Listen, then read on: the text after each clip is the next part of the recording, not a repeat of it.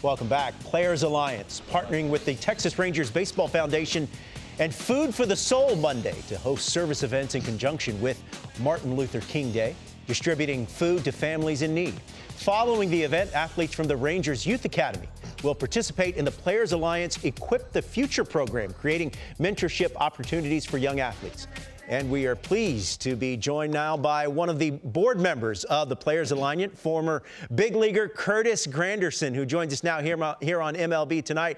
Curtis, I saw on your social channels that it was important to you that this day also be recognized as a day of service, and obviously in conjunction with Martin Luther King Day. Why was that point so important that you make it? It's so big in so many different ways, and I think a lot of people forget that you're not where you are without somebody helping you along the way, whether that was a parent, whether that was a sibling, a neighbor, a teacher, or someone else that helped you get to where you are. Now, being in a position as a professional athlete, as a baseball player, we're in a position now where we can help and impact so many different people, whether it's the communities we live in and call home, the communities we play in, or the next generation that's coming up after us. So service and giving back and helping out in any way possible is great to do today on MLK Day, but it's something that should be done all year long. Grandy, man, what's up, man? It's Case. Hey, you're doing wonderful things with the Players Alliance, man. What a wonderful career you had, too. It was a pleasure playing with you those 2 years in Detroit. What's been the biggest need that you think that the Players Alliance has had to address so far? Wow, there's a number of them, and it's amazing to just narrow it down to just one, but basically just diversity and inclusion in and throughout our game. You look at it, and again, on Jackie Robinson Day on April 15th, when you all are broadcasting and covering it, you're going to announce a stat, and it's going to show that the Black population in the major leagues is just over 7%. If we're lucky and we get a lot more players to get in there this year and make the opening day roster, it might tick up a little bit more than that. But that's drastically down from where it was. And it's not just from the players on the field. You look at managers, there's only two. You look at owners, you have a part owner there with Magic Johnson over there with the Dodgers. But just across the board, just the lack of diversity in the game in comparison to where it was and where it ultimately could be.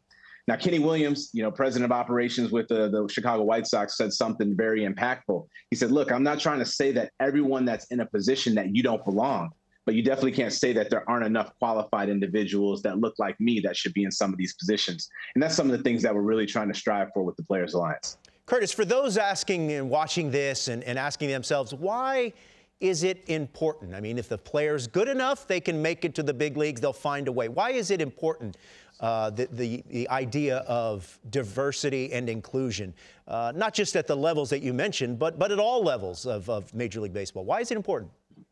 And that's the key. It's at all levels. Obviously, Major League Baseball is difficult. I mean, these are the top players in the entire world. And I was fortunate enough to get a chance to play with Sean Casey, like he said, and had so many diverse teammates from all over.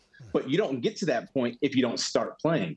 And when you get a chance to start playing at a young age, I started when I was 6 years old. You start to move up the ranks and you run into different challenges. That's why you saw out there the Players Alliance was doing our Equip the Future to mentor those young players that are going to start to run through those hurdles, whether it's being priced out of the game, whether it's being the only one on the team and you're facing those difficulties where no one looks like you, you might be getting treated a little bit differently. And you're thinking about, should I go ahead and play something else? Or should I stay in this great game that I am good at, that I do enjoy and like, so I can start to see my skills, hopefully transgress and get me an opportunity to play at the next level, whether that's high school, college, or at the professional level. But so many of our young kids, especially Black kids, end up out of the game between the ages of 12 and 13. And what's crazy, one of our founding members, Edwin Jackson, made it to the major leagues at 17 years old. So soon after, a lot of these players are not in baseball anymore. There's some players that are getting a chance to get drafted, to sign a professional contract, and have a professional career. So we just want to make sure that that opportunity continues to remain.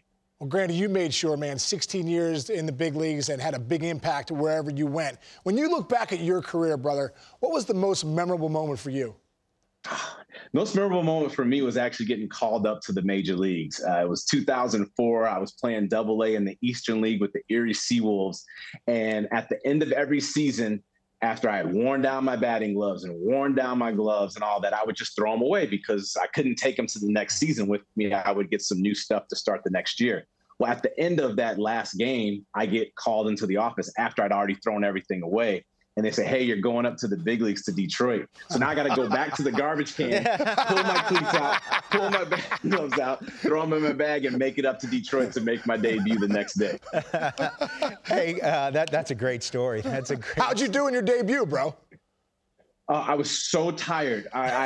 We missed our flight going there. Even though we were only from Erie to Detroit, it was a 4-hour drive. So we're driving, we get in. Luckily, I didn't play the first day, so I'm so happy. Get a chance to nap, and then the next day I debut against the Minnesota Twins. I had dropped the offer on it, but I made it through the day finally. I was like, wow, I'm a major leaguer. I got my own uniform. I got my own hat. I got my own bat, all these great things, and finally got a chance to start my major league career. Hey, Curtis, we'll get you out of here on this one. Speaking of hat and balls and uniforms and equipment, the Players Alliance, we began this segment showing the Players Alliance working in Arlington in conjunction with the Rangers Baseball Foundation. But the Players Alliance donated more than $200,000 in new equipment to support 640 players as part of the Don't Blink Home Run Derby last month in the Bahamas. We're looking at some of the footage now. What was the event like?